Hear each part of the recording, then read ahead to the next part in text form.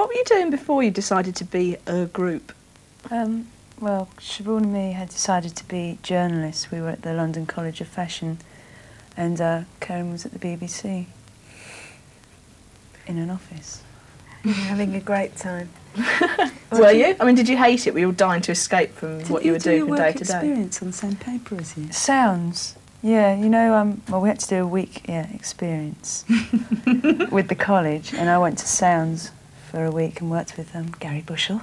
It was a great experience. I'm sure it was. It's the only week's work she's done in her life. And then as a result of that, you decided not to be a journalist and to be in a pop group instead. Yes. How old were you when Bananarama started? It was in our teens. It was like, you know, well, you never worked at all, did you, after college? And I had to pack in my job because I'd taken so much time off that I just couldn't, you know, I had no holidays left and I couldn't possibly take any more sick leave. So it was a case of, you know, leave or work for the next 6 months solidly. So I left and told my mum I was going to be a pop star. Was she impressed? She had a breakdown. Have you ever lied about your age? Did people ever, like, I mean, because girls are always under pressure to do that kind of thing in pop, aren't they? Like, they want you to be kind of 18 forever. Yeah, we do, especially abroad. You find out that everybody else lies about it, and there's people that's been in the business longer than you, and they end up being younger than 21 you. or something. I think it's quite funny anyway to get, well, I always used to give a different age every time I was interviewed because I just thought it was funny. How wide a variety are we talking about? It backfired on me horribly because there's a girl who worked for Smash Hits who decided that I was lying about my age and added several years onto it, and it's gone into the Smash Hits file, and Smash Hits has now opened in Australia and America, and it's in those files there. So I get these cards saying, this year, won't you? Happy 29th birthday, or my last birthday, and I'm raging. Right, we're going to move on chronologically to the next video, which was one that Midge directed. I think, I was really saying something. Yes, he looked very attractive in his jodhpurs, didn't he? Yes. He wore the whole director's caboodle at the time. It's a very confident performance from me, I think. Yeah, we weren't particularly professional in those days. We hadn't really learnt how to sort of master the art of actually performing to anything, let alone a camera. The only thing we could do was sort of snigger at each other, really. Oh, but it's such a great video because it looks so kind of loose and not sort of fussy. Innocent charm about it. Shorts, if you realise. That's what I was trying to say. Innocent charm. How has being pop stars changed other people's reactions towards you? I mean, it depends what sort of people you're talking about. I mean, as far as friends go, we still sort of mix with the same people as we have all the way along, so they don't really change at all. I mean, they're still treat us exactly the same. It's very strange when people sort of start asking you for autographs and things. You feel a bit stupid sometimes when you actually think, you know, that people are coming up and asking you to write your name, like Love Karen, on a piece of paper. I sort of think it seems really mad because I don't think of myself as being some sort of superior hero of anyone's. But did it affect, like, when you met boys and things? I mean, at 18 or whatever, you're in a group and you meet boys and to them you're somebody famous. Yeah, it does, definitely. I think that we go to the sort of places where, I don't know, either, well, I'm lucky because I'm rarely recognised anyway, but, so I suppose it's not as bad for me, but the sort of clubs we go to, well, there's loads of people in groups go to them and people are used to seeing them, so it's no big deal, you know. Occasionally you might get a Wally come up to you. You do get some boys, like, and they like sit with their mates and they look at you and point you, and then they'll come up and talk to you, but they'll pretend they don't know who you are, which is really sickening, as if they just fancy you, you know. But really, it's just like a show in front of their mates, and they'd love to sort of say, oh, I got off with one of Bananarama. Because when you tell them who you actually are, they just sort of, I mean, when you say you're not, you know, say, oh, I'm a secretary or something, you lie, you're in Bananarama. Most of them say that they've got off with us anyway. Yeah, so what's the difference? It must be really odd imagining that your picture is on, like, teenage boys' bedroom walls and they look up to you and all that kind of thing. The pictures are so unflattering. I never really think that they are. I'd be really shocked if I saw a bedroom wall with me on it, I think. The only persons I've seen is my brother's. So that's different. My brother's bedroom wall, who's got pictures of me up. But then that's just as a proud brother, I suppose. It's really strange. I mean, you seem like you're like sort of totally down to earth about it, but I can't believe that it doesn't affect. Well, it's good for your ego, but it just seems so weird that people actually want just your name on a piece of paper, because I just feel I'm so normal. What's the big deal? I think it's a lot to do with the people you mix with and the places you go, because I mean we've never, just because we're in a pop group, started mixing with other pop stars or going to Stringfellows or the places you read they all supposedly go to. I mean, I think that's when you sort of lose touch with reality and probably get to believe either you're pressed, that it's lucky we don't believe all of ours, you know, or you start getting into a character, you know, as opposed to being your real self. And I think we would never allow each other to be like that. I mean, if any of either of us, if any of us started like getting like that, they just wouldn't live it down with the other two. So there's no chance of getting that. It's also the lifestyle. It is definitely our lifestyle, because a lot of other people, they just choose to surround themselves with yes men and people who tell them they're wonderful all the time.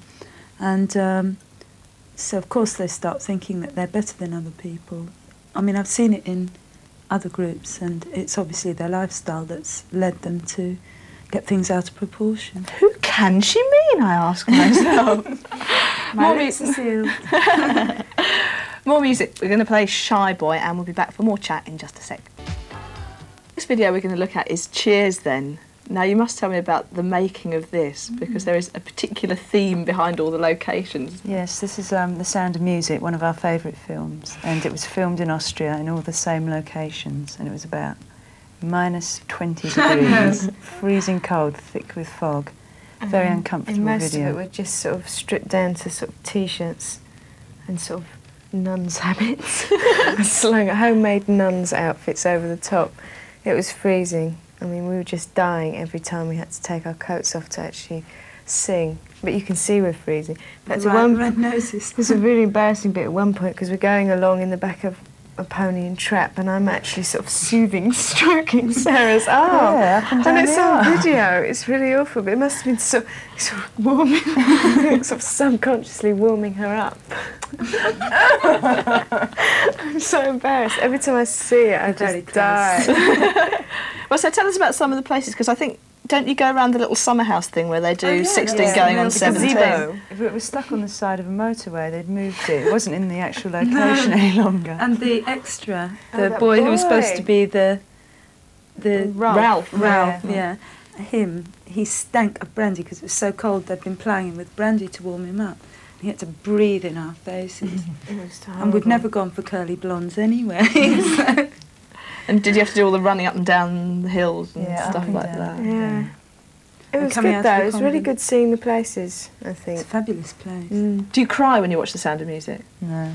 No, last time we saw it was quite recently, wasn't it? In Scotland, Yeah. and I laughed. We were arrested when we made the video, do you remember? Oh yeah, They thought we were smuggling in and out of the Austrian-German border. because it was done right on Because the we had border. helicopters and everything. I thought we were carrying guns or drugs or something. They had everyone up against the bands, you know, sort of like that. Gosh, what an exciting life! I bet it didn't happen to Julie. I bet it didn't happen to Julie Andrews. Julie. Right, Julie. we ready? Yeah. Cheers then. Welcome back to an hour of Bananarama videos, sitting on the couch, having a quick drink while Suni's talking. Now, you've been together for a number of years now. What have the darkest hours of Bananarama been? Being canned off stage in New York. It's pretty dismal. We did a PA out there because we were used to doing PAs in London, and we thought it was the same in New York, but apparently it's not. And it was advertised as our debut sort of tour, a live gig, and we went on and lip-synced to 2 or 3 songs, and people started throwing cans at us. Supporting Steel Pulse at the Ritz. With a whole We didn't audience know full until of we got there. wrestlers. Yeah, it was And they terrible. booked us as a support act and told us we were just doing a PA like we did at the Camden Palace or whatever. It So was there were just you so miming and they degrading. didn't like it? The worst thing is that the bloke who was supposed to be in the records to mime to had a stomach bug or some feeble excuse. And so the DJ only had 2 12 inches and he ran them back to back, and we didn't know where the vocals came in or where they weren't. We were sort of caught at the back of the stage. I mean, it was just so bad. There's another not our really fault. low point to What our was that? career. It happened in Sydney, Australia. We had a few. We'd just spent 2 weeks in Japan and we'd worked every single day, all day after an 18-hour flight. Karen hit Sydney and had a breakdown and couldn't leave the hotel. Over dinner. Sarah and I got there to discover that we'd been booked in to a nightclub in Cabramatta, which is on the outskirts of Sydney, and it's where, like, it's near the docks and where all the sort of dodgy people live, to be DJs for the night. Along with a PA. And we got on the coach that the record company had organised, because we tried to say no, and they said, oh, you've got to go through with it, you've got to go through with it, we've had it booked for weeks. And we got on the coach, and the coach driver threatened to kick me off if I didn't behave myself, because I touched his controls. So I ran off the coach screaming and crying, and Hilary dragged me back on the coach. We got to the place, and it was the pits. It was just like all 35-year-old couples having a night out who'd never ever heard of our group before anyway. And we were playing our taste in music, which is fairly obscure by their standards. And the drunks kept luring up to us, play some rock and roll. Like this, it was just a nightmare. And we couldn't wait to get off stage. Yeah, they normally happen abroad, the down points. You get weary and emotional from travelling. Fine stories. Right, we'll talk about some more cheerful things in a moment. Yes. But thank you for those. Thank you for those tales of rock and roll madness. The next thing that we have to play is Nana Hey Hey Kiss Him Goodbye. Look out for Sharon Metcalf. Sharon Metcalf. Siobhan thinks she looks like Sharon No, Metcalf. you think I do. Karen does. No, you said it yourself. It was you who said it. When she's wearing the You said I boxing look like Howard mask. Jones. Argument. Right, order. Let's have a look. We'll make up our own minds. It's the one in the corner when she's Boy got the George mask Marilyn on. and Howard Jones. I'm sure. Now, from one of your cover versions, we're going to play something that's an original composition. Oh, yes. Cruel Summer was your first American hit, wasn't it? Yeah, top 10. And James last covered it. Was that a special thrill? Oh, yeah. Where are Bananarama the most popular though? Because you have kind of like big followings in France, and which is quite unusual for an Cruel English Summer group. was really big all over the world, really, a bit like Venus now. But I don't know, we've had a few hits in Germany and just that one hit in America. Until Venus, which is climbing there steadily at the moment. What we've got is like sort of a base following all over the place who are members of the fan club and they write regularly and all that sort of thing. But as for being huge in any country, I think this is the record that really seems to be. Because it's happening everywhere at once. What about Japan? Because they're really mad on very image-conscious bands, aren't They're they? Big manic. over there. Well, they go mad for us, but I don't think we've had a hit out there. We're top of the dance charts with Yeah, Venus. Venus.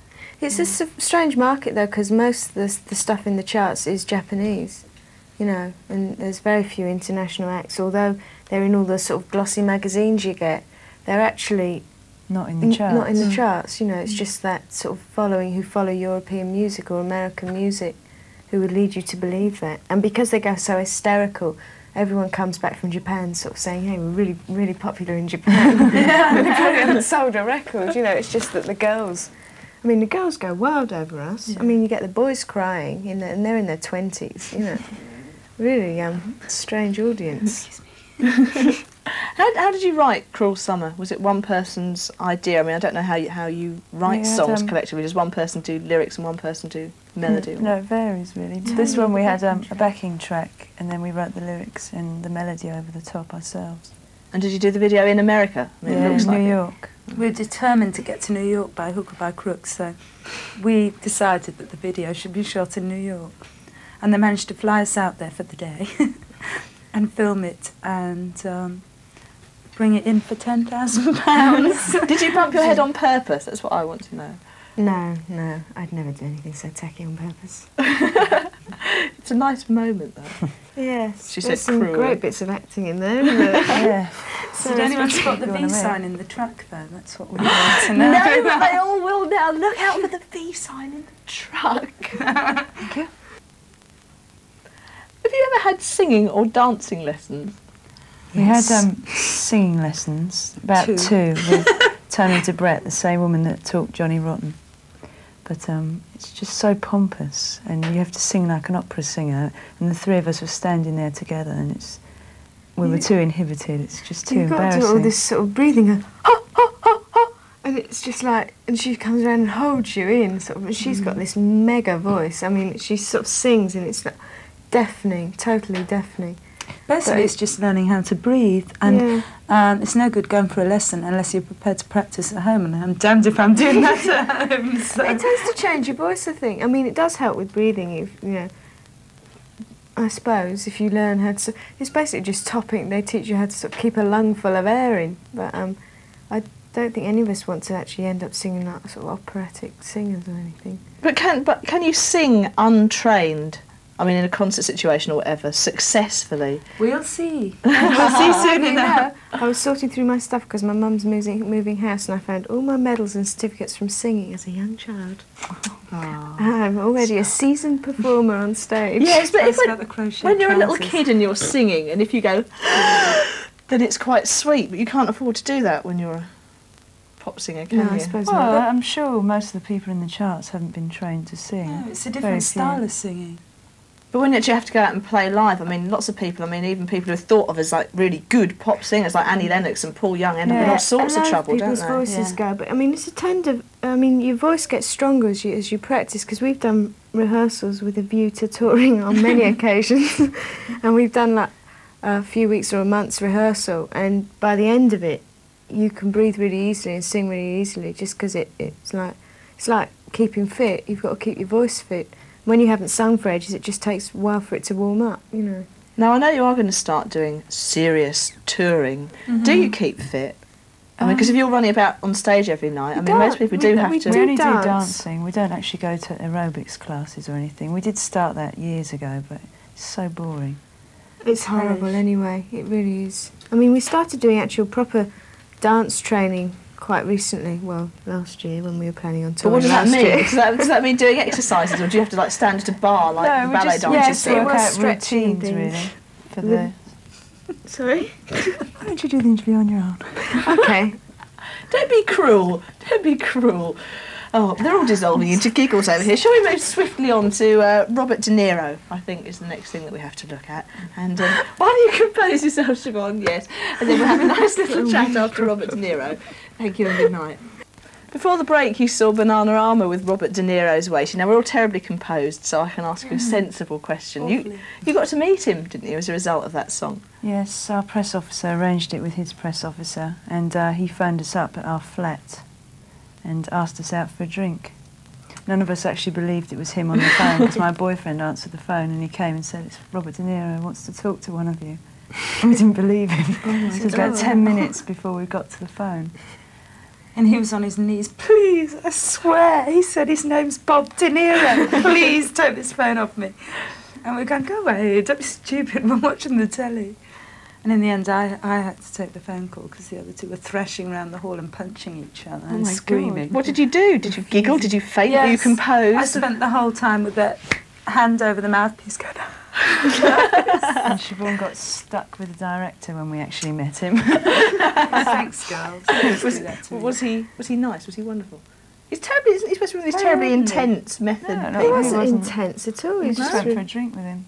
Obviously loosened boy, his did tongue we have a in drink more with ways him. than one. I won't go into that here. Listen, we're going to play Rough Justice next, which was a much tougher song than people expect from Bananarama. I mean, do you get fed up with the Bananarama image? Would you like to be the style council or something sometime? Well, at that stage in our career, yes, we did. I mean, we were sick of just being well, people wanted to think we were stupid, and they wanted to think we were just three stupid blondes. No offence. There's a lot more to us than that, and so we released tracks off the album, i.e. Rough Justice and Hotline to Heaven, which had a much gloomier meaning than people would expect from our type of group. And we got our comeuppance. They didn't chart. They weren't played on the radio. And so we won't release tracks like that as singles anymore, because what's the point, you know? I mean, if the radio aren't prepared to play them. But if you buy our albums, you'll see there's a lot more to us than just Venus or Robert De Niro's Waiting. I think we were fighting a lot against the image that the press had given us. at that point, at the point of the last album. And since then, we've got over all that, and we sort of, I mean, we just are a pop group. Yes, we are serious sometimes, and other times we're not, and people just have to accept you the way they are. I mean, we're proud of the songs we put out, whether it's Venus or whether it's Rough Justice. You know, they're all good records. So... What she said, it's just as well you couldn't hear that. Right, let's just have a look at Rough Justice back in a minute. Now what I want to know is, why is Siobhan always the different one? What do you mean? Well, when you all had the famous Bananarama hairdos and everything, you were the first one to have it cut short so you look different. It just seems that often in photographs and things that you have... I started off with a crop when we were with the Fun Boy 3. My hair was cropped about that long. Oh, that's true. I just thought it just seemed that something like when you... Is there not a thing when you sort of work out costumes or whatever together? It often seems that you're just sort of apart. Well, Sarah and Karen have known each other since they were 12 or 13. It's got nothing to do with cutting your hair short. No, but they're like completely twins, and they always were. No, I think they are. I don't think we are.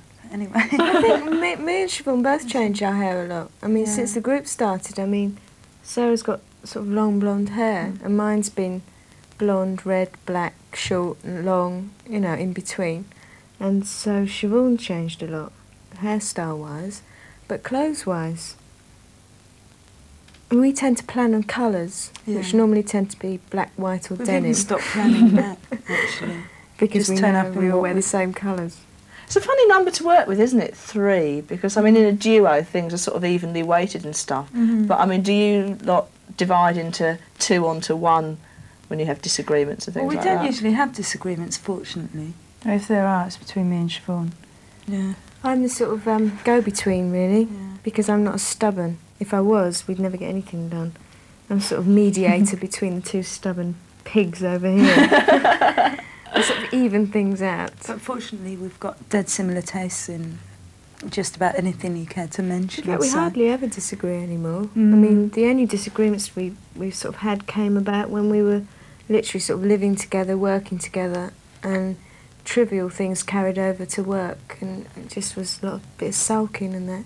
But there's virtually no disagreements now. which is Do you think quite you'll good. always be partners? Always be friends? Actually, Yeah. I think we'll always be friends, yeah. I mean, obviously we're not going to be Bananarama when we're 60, you know. Perish the thoughts. But I mean, it's a social thing as well as a business thing with us, and always has been. I mean, when we go out at night, we go out with each other as friends socially and with the same group of people. So it's not like we've just come together, we work together, and then all go home to different places. We live next door to each other virtually, so it's just that sort of that's what's kept us together, and it's grown stronger, if anything, through being in the group, through going around the world together and suffering breakdowns or whatever. Liar, Karen. Oh, don't! I had a tear in my eye while I was listening to that. Listen, we're about to go on Well, it might to not have for you, dear. we're about to go on to Venus. Now, I remember the original of this, but I gather you don't. No, Well, I before do. my time, but not before Siobhan's. Ooh! Oh, of course, Siobhan's 29. We were discussing this earlier on. weren't we? Please. You do remember the original, do you? Oh, yeah, I do. That's when I first started listening to the radio, was that year. But if you And don't it remember was- it, how did you come to Just do a played version on of it? Jimmy Well, I Savile's suggested, things when we first all got the time. together, I suggested that we start rehearsing it. And it's always sounded brilliant whenever we rehearsed it. Well, we tried loads of things out, some of which sounded crap, you know. It's just one of those songs that's always suited our voices and worked very well for us. But I do sort of remember it from that year. I have to confess. Although I didn't buy it. I never had enough pocket money at the time. Right, I've already confessed. I remember it too. From what I've read. All right, let's look at it. It's Venus. Gosh, this time seems to have run out awfully quickly, but we only have one more video to squeeze in, which is the next single, More Than Physical. Anything to tell us about this? No. Well, it's the other Waterman, Stock and Aitken track on the album. I mean, after we finished 15 songs with Jolly and Swain, we then found out that they were free, and we'd been asking to work with them for months because we really loved the Dead or Alive single.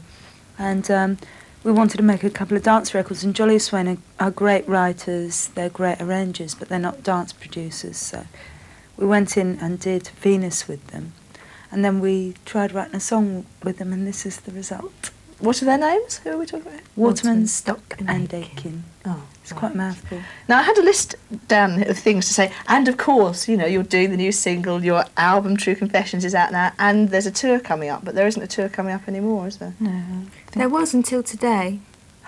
Oh gosh, hot news. No. Fresh off the presses. I don't know how to put this. Oh, come on, fess up, Karen. Okay, I'm pregnant. I'm 4 months gone, 4 months up this spout. And congratulations. although I was willing to get up on that stage and give it all I had, it's only today I've allowed myself to be persuaded that maybe it's not such a good idea after all. You really would have done it? Yeah, I mean, I'm fine about it. I mean, you know, we've been dancing and things, and I feel all right. I think everyone's a bit worried about the appearance, though. Because although I'm not too round yet, in a month's time you never know. Yeah. So It's just that in order to get it together before Karen gets too pregnant, we'd have to do it like really shoddily and quickly without enough rehearsals and things like that. And it's just not worth it. I mean, basically I feel more comfortable. Up the whole plan. Buggered up all the plans for the year. But how is I'm this feeling very guilty as well. How is it going to affect your plans for after the year? I mean, you're going to go straight back to work. You're going to do the tour. Oh yeah, as soon as it's out. As soon as Babs is out, we'll be off on the road. With the lad. Yes, it'll be something to amuse us while we're on the road. Oh, it sounds wonderful. Yeah, I'm really looking forward to it. I mean, having Who's your mum? Bananarama! Imagine it. Well, have great fun on the road with Babs. Babs. With Babs. Or Junior, or whoever he may be. Thanks very much for coming in. Thank you. And bonne naissance. Thank you.